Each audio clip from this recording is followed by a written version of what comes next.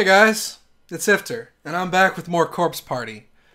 Last time, as we were running back through the other endings, I ended on Yoshiki saving Ayumi when she's grabbed by the anatomical model in the science lab. Now, that ended up with him getting hurt a little bit, and the anatomical model rushing him, which was actually a dead body, I guess, while it was on fire. We're gonna see how that turned out.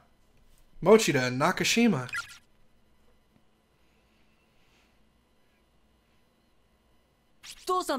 What happened to you? You're covered in scratches. Kishinuma,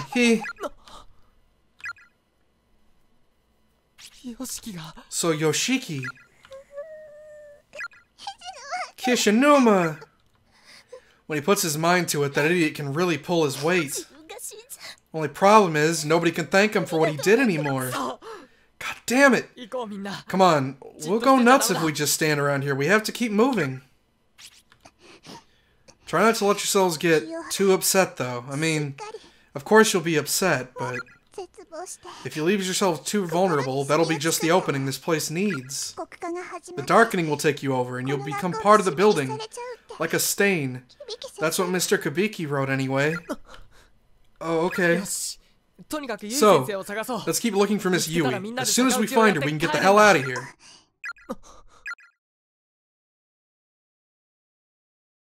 Did they actually show me those closing up before? In the other endings? I don't think they did. She gave Naomi her student ID in this run. Wait. Or is this just like a collective inventory? Oh well.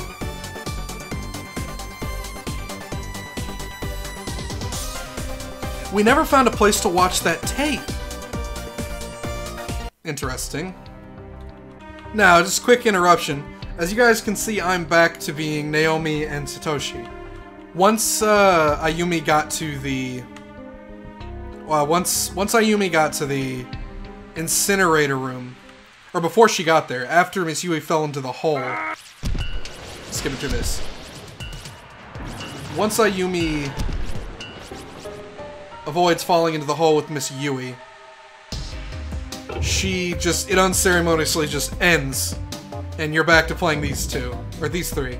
So I'm gonna keep going, like I said, and I'll see you guys in just a moment. So, we're back again. Sachiko, we beg of you. Sachiko, we beg of you. Sachiko, hear our pleas. Sachiko, we beg of you. Sachiko, we beg of you.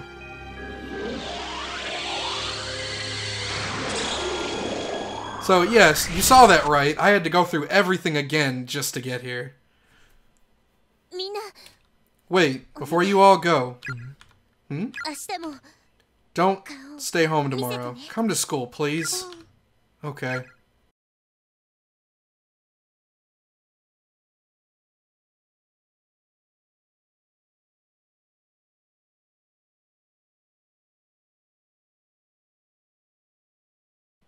And that's probably it. Oh, I couldn't sleep that night. My thoughts kept drifting back to Yoshiki. And not just him, but Miss Yui and the others too. I'd never see any of them again. They were all just gone. Forever.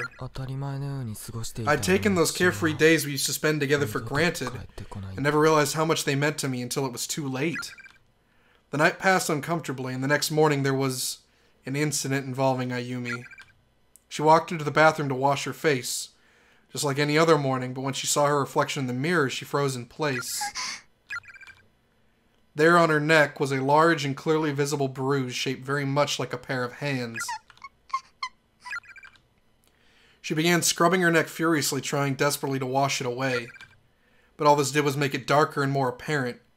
With every pass of the towel, it's like the bruise somehow became a little more recent. This didn't stop her, though, and as she kept scrubbing, the bruise turned jet black.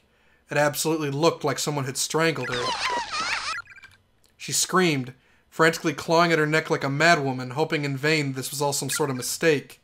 She was clawing so hard that her skin was peeling and bleeding profusely, and yet, even under the skin, the bruise was still there. Now, firmly in a panic, she tried slathering the towel with soap and deeply rubbing it into her raw, bloody neck. Almost as if reacting to this, the entire area began to pulsate with a burning, suffocating heat. Amy still wouldn't stop rubbing the bloody, frothy towel against her skin, however, even with her body itself objecting to the act. The white block of soap had turned a deep crimson, and her consciousness was fading fast. Everything felt distant and unreal, but just as she was on the verge of blacking out, she heard a voice call out to her, clear as day. And she recognized it immediately. I bet it was Yoshiki. Okay. Guess what I'm about to try and do? Let's find out what happens if you try to leave the room as Yoshiki. I'm not liking this. Now this time, Yoshiki's here to greet us. Let's see what he has to say. Where's Shinozaki? So it was some kind of monster? But how? That shouldn't... It's my fault. Yoshiki. I left her to die. I'm gonna have to live with that for the rest of my life. It's the monster's fault she died, not yours. You did nothing wrong, Kishinuma. Come on. Let's make sure nobody else dies. Let's find Miss Yui and get the hell out of here. Yeah, I swore to her that I would live through this for the both of us. I just don't get it, though. She's such a scaredy cat, and yet she told me to run. She said, don't worry about me, just run. I mean, she had to have been scared shitless, scared out of her mind, and yet she just accepted it. If she were still alive, she'd die again in a second if it meant keeping you guys safe. That's all she was ever worried about. So I guess the duty falls on me now. But I swear I won't let her down. I'll stake my life on it. It wasn't just us she was looking after, Kishinuma. It was everyone from class, you included. That's right. And not a single other person's going to die if I have anything to say about it. So let's find Miss Yui and put this place behind us for good. Make sure you keep it together, okay? If you leave yourself too vulnerable, this place will swallow you up. Darkening will take you over and you'll become part of the building like a stain. As what that Kabiki guy wrote anyway. Understood. So something I didn't do in the other route, where Ayumi was the one that lived from the science lab. What happens if I go back in? Oh!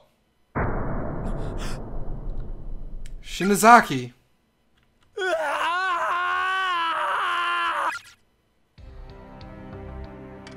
That's what happens. I assume the other one would be a burnt corpse of Yoshiki, if you went that route. So anyway, that's cool. That's cool. Alright. Whoa. So this is different if you're playing Yoshiki in the science lab route. Miss Yui. Miss Yui. God, she's unconscious. Miss Yui, pull yourself together. Come on, wake up. Don't tell me. No, she's ice cold. Gotta be kidding me. Miss Yui, please, no. You gotten yourself in pretty deep, huh, Miss Yui? Looks like you're Shinozaki's partner in crime once more. One last time. But you can't hear a word I'm saying anymore, can you? Miss Yui.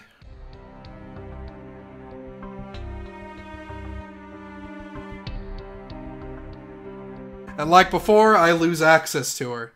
Or to them. So let me do this whole... What is this place? And what happened to me? I was in the incinerator and... Ugh! The hell is this place? It's nasty. Where am I? So this is... It says he's... This is what's weird to me. Never noticed that before. It says he's still with Ayumi. That is not accurate. Yoshiki. Satoshi and Yuka too. Good to see you guys. Uh-huh. Naomi went after this monster that took Shinharder's body and she got separated from us. And then Miss Yui too. Alright, now there's nothing keeping us in this godforsaken school anymore. Let's just find Nakashima and get the hell out of here. Yeah, Sounds like a plan to me. And right on cue. So, mostly just the same. Yeah, that's all the same.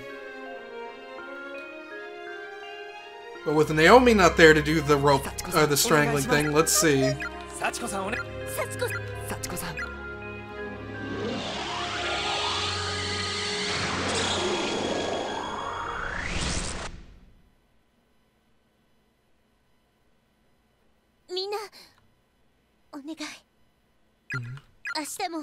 Don't stay home, come to school, please.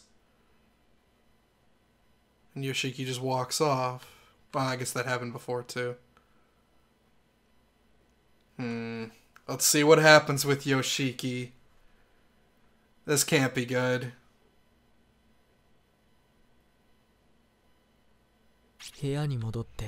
I returned to my room and collapsed into my bed, thinking about all the things that were going to happen from here on out, what life would be like. When I heard a faint voice softly calling my name. Satoshi! What the? It was coming from outside the window. I got it to look, and there in the distance, I saw a person dressed in white waving at me. Is that? It was Yoshiki, but he wasn't quite himself. His eyes were opened unusually wide, and he was staring at my window with soulless black pupils.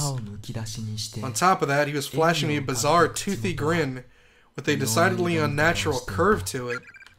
I could see saliva pouring out from between each of his teeth.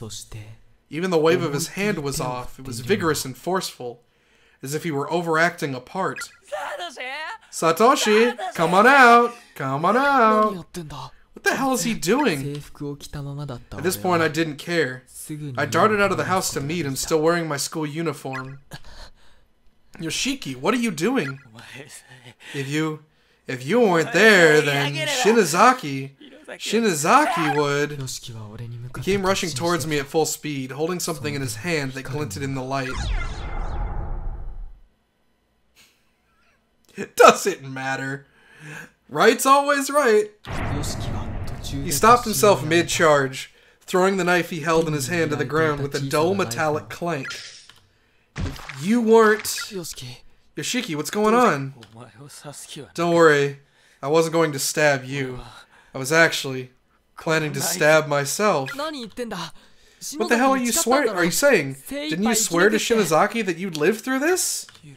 I don't deserve to. I don't deserve anything. I'm a worthless piece of shit for abandoning her, for running when I should have stayed and fought. Well, how's dying going to help anything? You killing yourself sure as hell isn't going to bring Shinozaki back.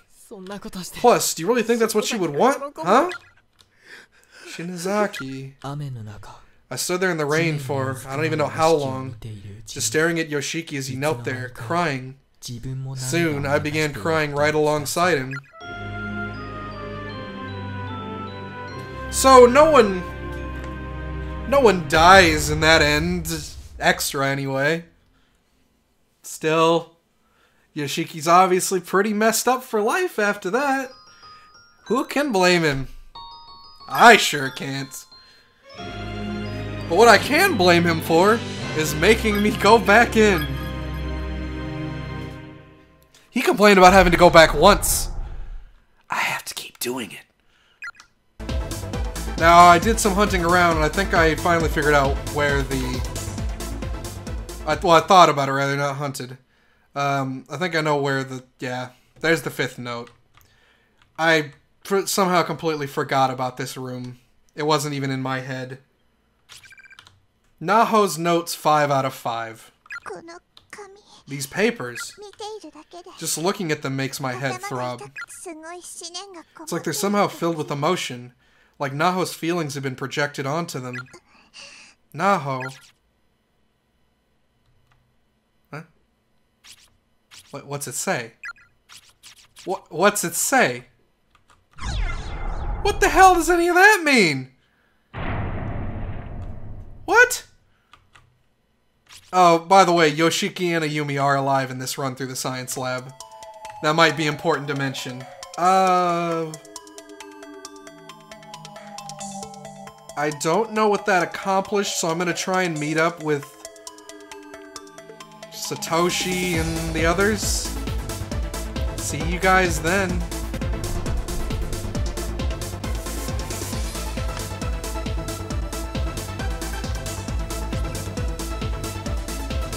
Two souls, one painted red, one painted green. Closet trespassers will be expelled. Oh, maybe I get that now. So this door's open now. Naho. Well, if it isn't Ayumi Shinozaki, how you holding up? Naho, I'd like to share with you some information I've gathered. You have my attention. What'd you find? So, Sachiko was the perpetrator. I had no idea. Very interesting indeed. Thank you for providing me with this valuable data. However, you've only solved half the mystery. You've yet to determine who exactly Sachiko is. There's still a lot of ground left to cover before we've learned all there is to know about this school. You're damn right. At any rate, there's someone I need to find. If you'll excuse me, please. I'm not done talking to you yet. But I've lost interest in what you have to say. Who was that boy in the staff room, I wonder? Was he a classmate of yours? A brother, perhaps? There's a bond of love between you. It's what keeps you going. I would enjoy it so if more people like that came around for me to watch. It's quite entertaining.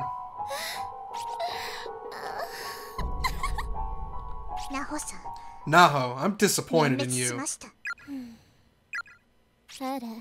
Now, why would that be? Weren't you a veritable fangirl of mine? It's because of this! What is this Sachiko and the Ever After crap? And what are the ruins of the Shinozaki estate?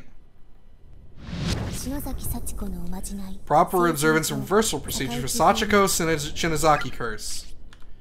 Sachiko and the Ever After. Procedure for proper observance. The spell trigger is the phase. Sachiko, we beg of you. Must be chanted once for each participant, then one additional time for Sachiko.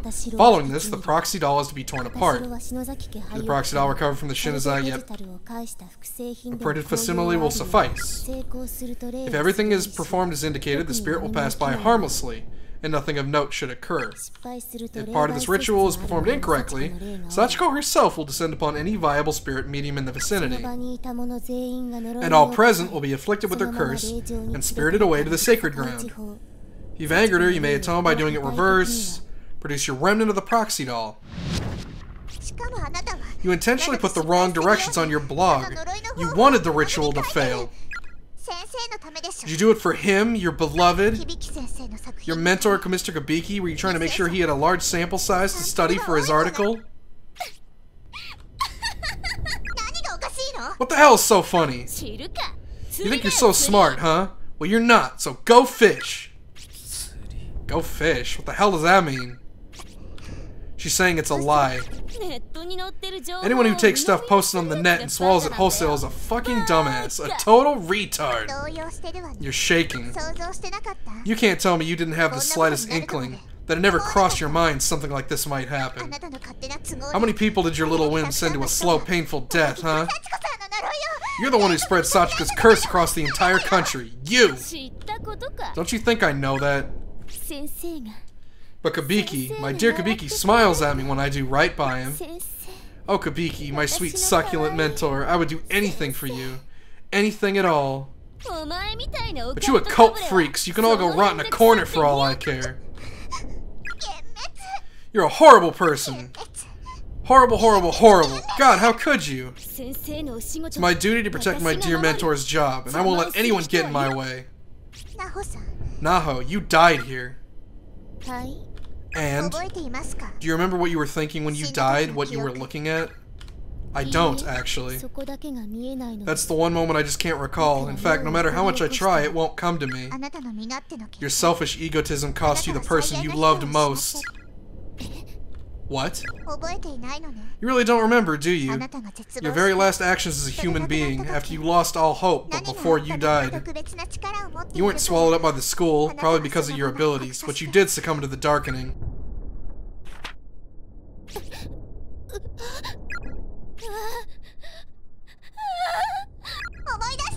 Do you get it now? You killed him.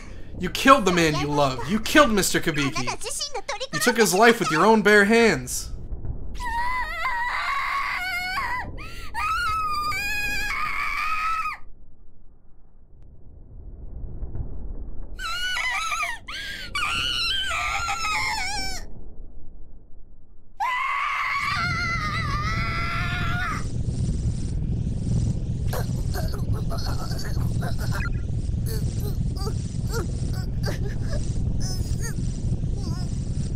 Well, that wasn't expected. That wasn't expected at all. Give me a break. Is this some kind of horror movie or something? You okay?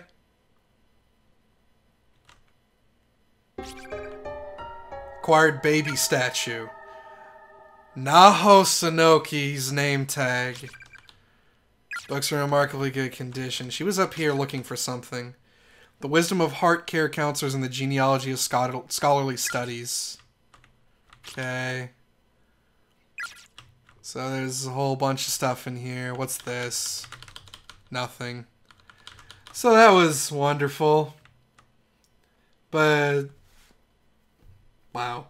I'm fresh out of time. Man, that was satisfying and depressing all at the same time. So... next time, we will see what happens now that we have both baby dolls. I'm actually really excited. So, as I say that, I don't sound excited. I am excited.